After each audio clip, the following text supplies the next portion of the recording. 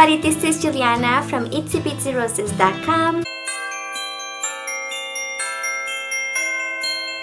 Today I have a fun tutorial to share with you guys. As many of you know, I love to collect mason jars. I have a lot of mason jars and I actually have them all around my house, full of flowers and home decor. So I thought it would be fun to share with you guys what I do to my mason jars. I really love the blue tinted mason jars, and anytime I see them at the store I want to buy them, and I have several of them, some which I have created and made some tutorials, so I will put those videos below if you guys are interested. But I found an easy and affordable way to create my own tinted mason jars. So I have here a little one that I put together for you guys, and as you can see, it has this beautiful vintage color in there that I absolutely love. I love to see the light reflecting into the water, and it's just super nice, and not to mention this is super shabby chic. So I want to share with you guys a tutorial. It's very simple and very quick on how I create this. So stay tuned and I'll share with you guys the tutorial. So what you're going to need are a couple of mason jars. I have purchased these at TJ Maxx a while back, but you can use any type of mason jar you have. You're also going to need some food coloring. I got the McCormick food coloring, and you'll need blue, and then a straw, and then some paper towels or something to mix it with. You're also going to need some water. I have water in this pitcher, and of course you're going to need your lovely flowers or roses or peonies, whatever it is that you're going to put into the mason jar. These beautiful roses I purchased at Trader Joe's, and I absolutely love the colors of them.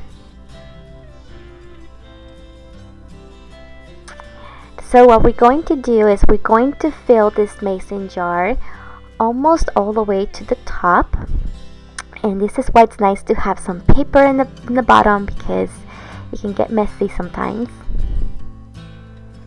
And then I'm going to add 1 drop of the blue food coloring, and the food coloring won't damage the flowers, since you know it's for cooking and everything. It's going to be okay on the flowers, so don't worry about having to ruin the flowers.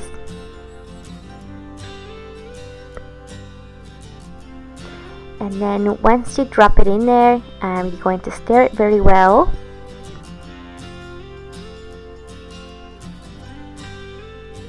And it's going to create this very nice light blue color, almost like those blue mason jars that you can purchase. So again, this is a temporary type of, you know, blue mason jar, just for the water of the flowers. And then I'm going to do the same to the other 2, because I'm going to create 3 of them.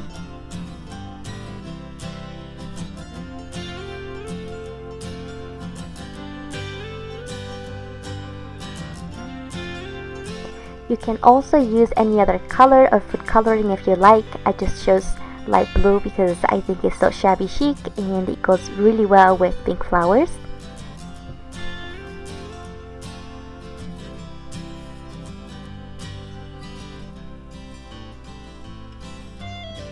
So on these 3 mason jars, I'm going to add 4 roses to each. And what I'm going to do is kind of measure the rose into the mason jar to see what length I want to cut them. And I'm going to remove some of the leaves from the roses because I don't need all that greenery in there. I'm just going to leave a few so it kind of looks natural, but I'm not going to have too many leaves.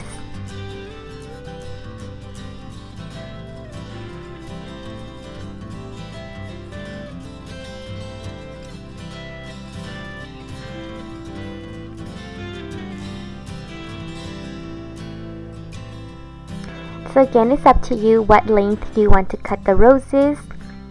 I'm going to take off at least about 4 inches on these roses just because they're kind of long and my mason jar is small. If you have a bigger mason jar, then you won't have to cut them too much.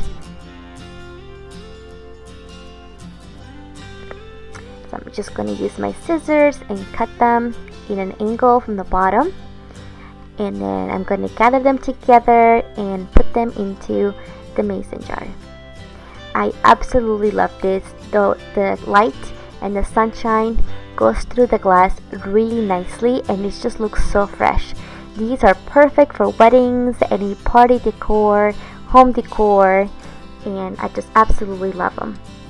This is what they all look like. This one in the middle has 5 roses since I had one left. And doesn't that look just lovely on water? And I use these around my house. I like to put one by my office on my desk. I really love looking at them. And so I have one over here in my computer desk. And these roses last about a week or so. I also like to add them on top of my creating table, I call it, on top of my table where I create. And I like to put 2 of them in the middle, like flower centers. Those are some of my hair bows that I sell on my shop, which is ITSYBITSYROSES on Etsy. And again, those flowers are so beautiful. And then I also like to add them on my kitchen window.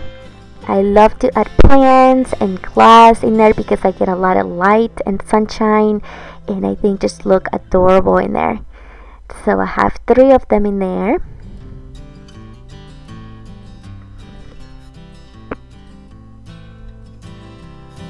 So as you can see, this tutorial is super simple, very inexpensive. It doesn't cost very much. You can use any type of flowers. I just chose roses because I absolutely love roses, but these are great with peonies or any other type of flower that you may have even in your own garden. So that is wonderful. I absolutely love adding these into my home. I use them in my kitchen, as you saw. I like to add this into my studio because I spend about 60% of my day in this room.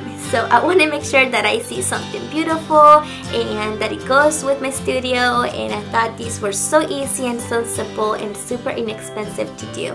So I definitely like to have this in my studio, as you can probably will see in my featured videos as well. Super inexpensive to do. So I definitely like to have this in my studio, as you can probably will see in my featured videos as well. So let me know what you guys think. Thank you so much for watching, and I will see you guys all very soon. So let me know what you guys think. Please make sure that you subscribe to my channel if you want to see more DIY hauls, tutorials on a shabby chic style.